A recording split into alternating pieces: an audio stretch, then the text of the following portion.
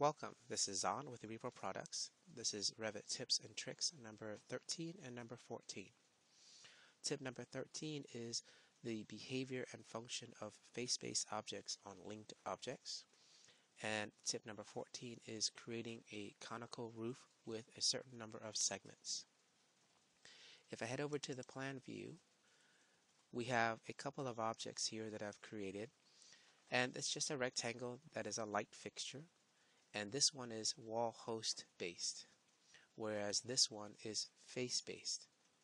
If we select the wall that is acting as the host and I delete that, both entities disappear. If you take this wall host family and create another one and try to place it on this linked file here, it won't work.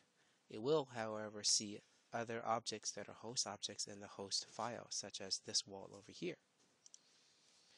If I select this entity, which is a face-based family, and I create another one, I can easily place it on another object in the host family, again, such as this curved wall down here, but I can also place it on a face-based object over here in the linked model.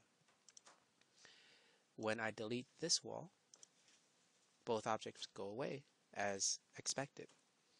If I select this linked Revit file and I delete it, that object will lose its association to the linked model and it will be orphaned, but it will still hold its position. It'll give you a little warning and you can still select it and work with it. The reason this might be a useful tip for people is an example: if you have an electrical outlet that is wall-based and the outlet is on the wall and the architect deletes the wall, that outlet disappears and you have no visible understanding of what has disappeared. If the electrical outlet is face-based and you delete that wall, at least the outlet is there and it's in space and you can visibly see that there's a change and things need to be coordinated properly. The next tip is conical roof number of segments. Let's head over to a 3D view, and we can see that this roof has a conical design to it. If I select that roof and edit the footprint, I can select the sketch magenta line work, and in the instance properties you'll see number of segments here, and I can change that value. Let's make it 9. Finish the sketch and you'll see that the conical shape has adjusted accordingly.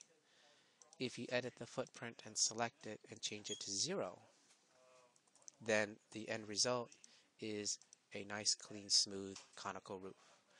And those are the tips for 13 and 14.